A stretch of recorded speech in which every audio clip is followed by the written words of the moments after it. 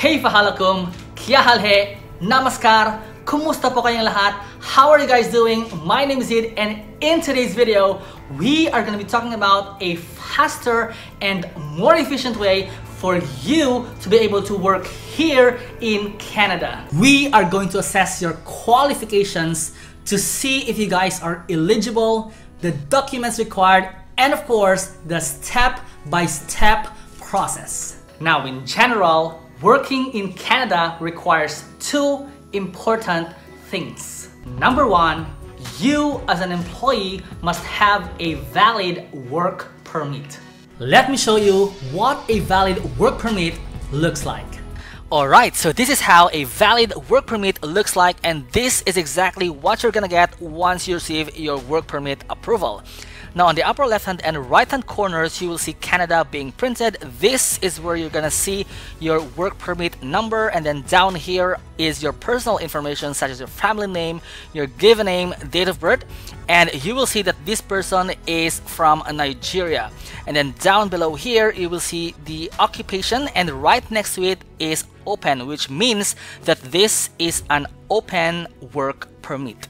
Number two, the employer hiring you must obtain a positive LMIA.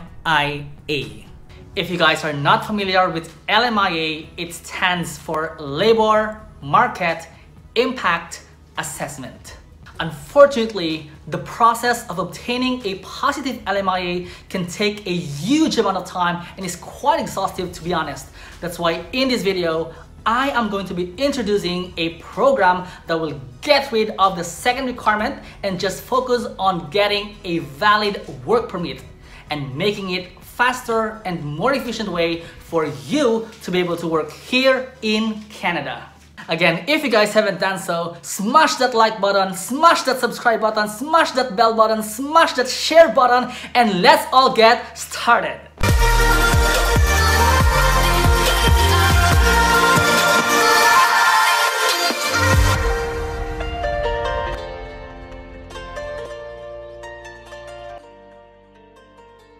Alright, so this program is called the International Mobility Program, also called the Open Work Permit. And as I mentioned to you a while ago, guys, the best thing about this program is that it does not require a positive LMIA. Now, before we get into the step-by-step process on how to obtain an open work permit through the International Mobility Program, let me tell you the three types of open work permit, which is more important for you if you're someone who's been wanting to work in Canada. Alright, so the first type of work permit is the unrestricted work permit, which allows you to change employers, occupation, and the location of work. So let's say, for example, that you guys received a valid unrestricted work permit that allows you to work in the community of Sault Ste. Marie, which is located in the upper part of Ontario, Canada. However, you wanted to move and work in downtown Toronto, then that is totally fine with this type of work permit. Now, the second type of open work permit is called the restricted work permit, which allows you to change employer but do not allow you to change your occupation. Alright, so let's say, for example, that you guys received a valid restricted work permit in the community of Sault Ste. Marie as a computer programmer. However, you guys decided that you wanted to move to Toronto and work in downtown Toronto instead, then that is totally fine under this type of work permit. However, you guys must remain working as a computer programmer in downtown Toronto. Now, the third type of open work permit is the same as the second type, which is restricted work permit. However, the difference is that with this work permit, it allows you to change employer but does not allow you to change the location of work. Now, going back to our same example, with this type of work permit, you are not allowed to move from Sault Ste. Marie all the way to Toronto. However, you guys can change employer within Sault Ste. Marie. Now, just one more thing before we get into the step-by-step process. we need to know exactly what are the requirements in order for you to get a Canadian Open Work Permit. Now, the biggest question is, are you eligible to apply for an Open Work Permit? Well, the answer is yes, if you are one of the following 7 categories of applicants. The first one is if you are an international student who graduated from a Canadian education institution and is eligible for a PGWP, which stands for Postgraduate Work Permit. Let's move on to number 2. So you guys can apply for an Open Work Permit if your spouse or a common law partner is an international student or skilled worker in Canada. So let's say, for example, that your spouse has a study permit in Canada, then definitely you can apply for an Open Work Permit. Now, the third type of applicants who can apply for an Open Work Permit in Canada are refugees, a protected person, a refugee claimant, or a family member. Now, moving on to number 4, you guys can apply for an Open Work Permit if you are a temporary resident permit holder in Canada. Number 5, if you're someone who has applied for permanent residence in Canada, then definitely you guys can apply for an Open Work Permit. Number 6 is a family member of a person who has applied for permanent residence in Canada. Finally, you guys can apply for an Open Work Permit if you are a young worker in special programs. Finally, the thing that you've been waiting for, let's go ahead with the step-by-step process. Alright, so let me tell you guys the step-by-step process on applying for an Open Work Permit.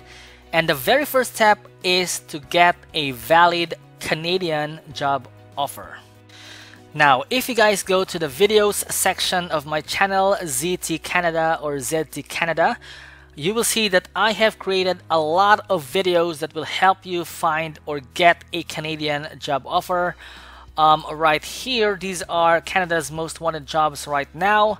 Over here, this will tell you how to fix your mistakes on your resume. And we've got a lot of job openings right here and also here.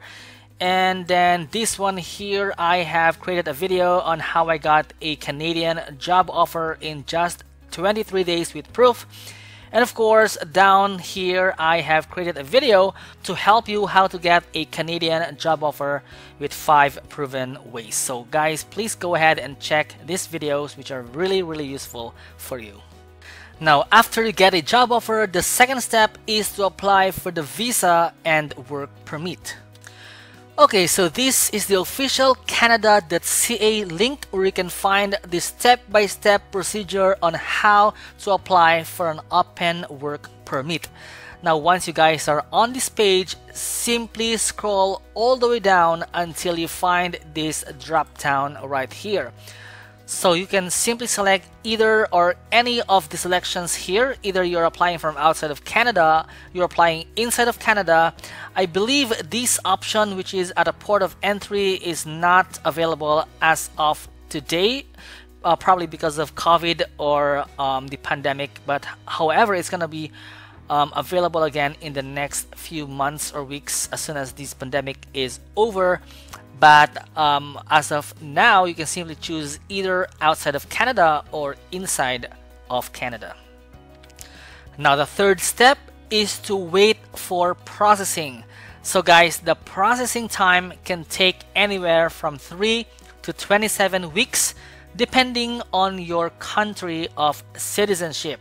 So after this time passes, you will get a decision from the Canadian consulate. Now, number 4 is the most exciting step of all, which everyone wants, and that is traveling to Canada. Now guys, listen to this, as this is very important information. If your Open Work Permit is approved by the consulate, you can make travel and accommodation arrangements in Canada. When you land in Canada, the port of entry officers will stop you for checking. They will check your documents and ask questions about your purpose of visit and how long you will be in Canada.